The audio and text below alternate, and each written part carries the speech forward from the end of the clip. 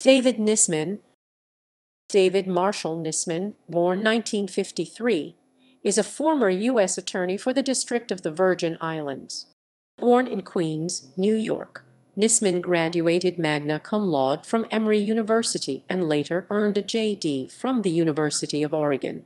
On April 18, 2002, Nissman was appointed by President George W. Bush as the 19th U.S. Attorney for the District of the Virgin Islands.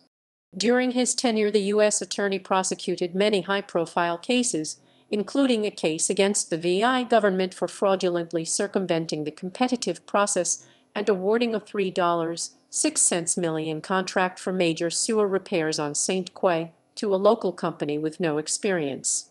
The government later canceled the contract.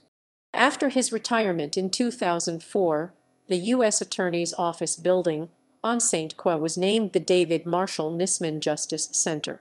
He is currently a senior partner of ILP McChain Miller Nissman. Nissman is also an author. Among his books, Proving Federal Crimes Corpus Juris Publishing was named Amazon.com Top 10 Law Books of 2001. Personal life.